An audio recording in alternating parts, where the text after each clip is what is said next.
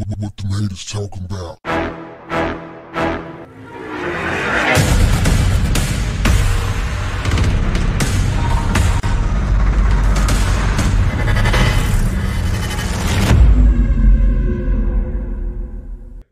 What's up, family?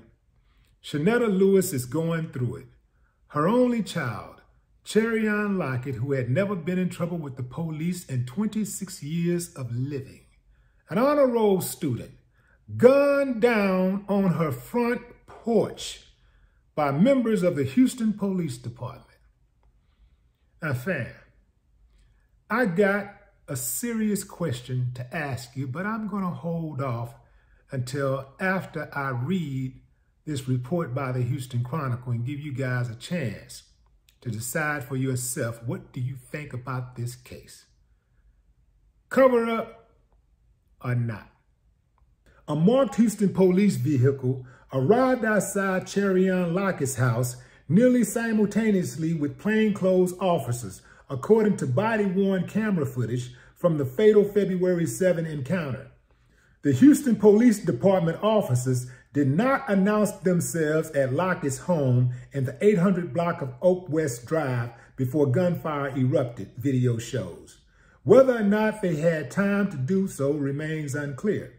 Police allege Lockett, wanted on an aggravated robbery with a deadly weapon charge, fired first in an exchange of gunfire spanning 7 seconds. Lockett was killed in the violent clash. The Harris County Sheriff's Office is investigating the shooting by police because it happened in their jurisdiction. Officials with the Harris County District Attorney's Office and Police Department are conducting their own review of Lockett's death.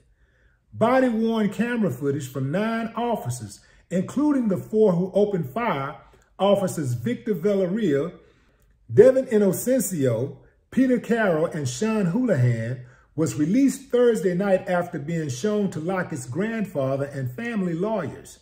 The family has condemned HPD's actions and the arrest warrant leading up to the shooting.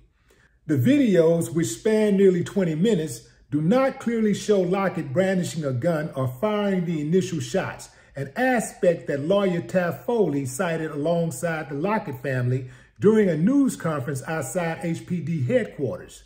It does not show that young man firing a single shot at the police, Foley said. It does not show a single officer announce his presence before firing the shots. A single gunshot can be heard, however, as 2 plainclothes officers, Villarreal and Inocencio, approaches the house. Now, this is critical. From the perspective of Inocencio, in the passenger seat of a red unmarked vehicle, the shot can be heard as he points his gun outside of the moving car. He quickly brings his arm back into the car. Police say the gunshot came from Lockett. Inocencio can then be seen opening fire with both hands on the gun. The recoil is noticeable. 3 other law enforcement officers involved in the arrest also opened fire at this time. Randall Callanan, co-counsel with Foley, said he was with Lockett's grandfather to watch the police videos, and he asked authorities to let him watch footage from Inocencio's camera again. Upon a second viewing, he noticed that Inocencio pointed his weapon outside just before the first shot is heard, and that at no point did he announce himself as a law enforcement official. Video from Carroll, the investigator who wrote Lockett's arrest warrant, in an unmarked Tahoe, briefly shows Lockett standing alongside his black vehicle as the windshield appears to shatter. The exchange of fire left Lockett dead about an hour after he and his mother are said to have received a phone call from a law enforcement official alerting them to the warrant. The allegations stem from an incident last November in which a high school acquaintance of Lockett accused him of trying to steal from him. The officers involved in the arrest appear to have been surprised by the immediate gunfire, which unfolded around 10:45 a.m., authorities said. Villarreal, the driver of the red car, dived to the ground in an apparent attempt to protect himself. He surfaced seconds later behind the vehicle to open fire on Lockett. His decision to abandon the vehicle prompted the car to collide with the police cruiser, with uniformed officers Dante Coppola and Anthony Wright inside. Their emergency lights were flipped on as the two turned on to Oak West. Wright in the passenger seat yelled at his partner to stop the patrol vehicle as the shooting unfolded. The driver, Coppola, then aimed his firearm at the windshield. He did not open fire. By the time the officers got out of their vehicle, Lockett had been shot and collapsed in the doorway of his home. He died at the scene. No officers were injured. As far as the aggravated robbery charge, it was dismissed, with prosecutors citing death as the reason, according to court documents. Cherion Lockett's mother said that he studied criminal justice at Sam Houston State University and Lamar University, where he obtained a bachelor's degree. So my question, fam, is why would a young man who has never been in trouble with the police before, in 26 years, a young black man who ain't never been in trouble with the police before, an otherwise model citizen, an honor roll student, with so much to live for, why would he open fire on the police over somebody saying, a person, an individual? It wasn't, the bank didn't say, oh, that's him. He wasn't on the news. A person said he took something from them. Why would he open fire on the police? And he is in college studying criminal justice. He has a master's degree. This does not sound like someone who is anti-law enforcement. This sounds like somebody who had plans on working within the system, perhaps to make this raggedy ass shit somehow better. I don't know. This doesn't sound like an outlaw. In fact, sounds just the opposite. Sounds like a law-abiding citizen to me. Why, fam? And why would they roll up and just start shooting? You know what? The family said they rolled up and started shooting and hopped out of unmarked cars and just started shooting or whatever. Let me tell you something, fam. I believe the family. I believe the family.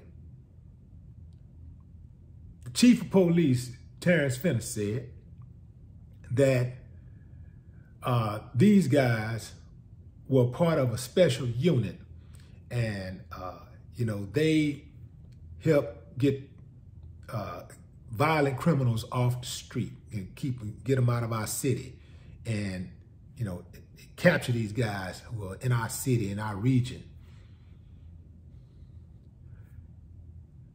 Does this guy sound like a violent criminal? Come on, fam. You got to look at a person's history. And they got the records. They can look and say, oh, man, they can look at when they rolling up, before they ever roll up, they can see and like, oh, man, this guy, I mean, this is common sense. Common sense to tell you to check it out first. Like, it's just like how a lot of people today just be calling the police and they'll SWAT somebody. That's when you falsely call the police and tell the police somebody is armed and dangerous, and the police roll up. You're trying to get a person shot. You're trying to get them killed. So you give the police a false address. Well, you give the police the address to somebody that you want to have a confrontation with the police. That's what that sounds like to me. They got to go. They got to go. What kind of damn policing is that where you jump out shooting as soon as you roll up on somebody? I believe the mother. I'm not buying it. I'm going to go by the police rep, and I'm going to go by the person who they're accusing rep. I'm going to look at both. This boy got a squeaky clean record. His mother said, hey, he knows his rights. And he would have fought false charges. He would have turned himself in. In fact, when they called talking about that, she said he planned to turn himself in. He going to turn himself in and fight it because he know the charges were bogus. Nah, fam, this reeks of a cover-up. I'm not buying it. I'm with the family on this. I trust the family. I'm going to look at the police rep. The police got to show me something different before I can believe them. I got to see a different kind of reputation. And then I'll give you the benefit of doubt. But until then, hell no. Hell to the no. I'm riding with the family on this. I'm riding with the family. I say sue today, sue tomorrow, sue forever. And also pursue criminal charges. You ain't gonna get it from the police because you can't expect the police to investigate the police. You're gonna have to go and get some help. You're gonna have to get the FBI in on this one because the sheriff department ain't gonna get it done. I can tell you that right now. I know if it was my loved one, I would not be sitting back waiting on them to make a decision because I know what that's gonna look like. Hell no. Pressure, fam. Pressure, family. You're going to have to apply some pressure. Why are the police so trigger happy? I mean, they love shooting human beings. They love killing black people. This was damn near a drive-by shooting. I mean, hey, fam, come on now. That's cold-blooded, man. If they could do that to him, if they could do something like that to Sherion, you know what they could do to you and me. It ain't that hard. Can't let this slide. Family, apply pressure. Pressure, pressure, pressure. Do not let them sweep this under the rug.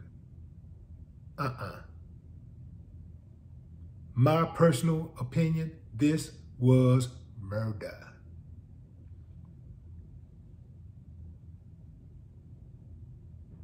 My condolences to his mother, his family and friends. R.I.P. Cherion Lockett. No more talk. What the haters talking about? Yeah.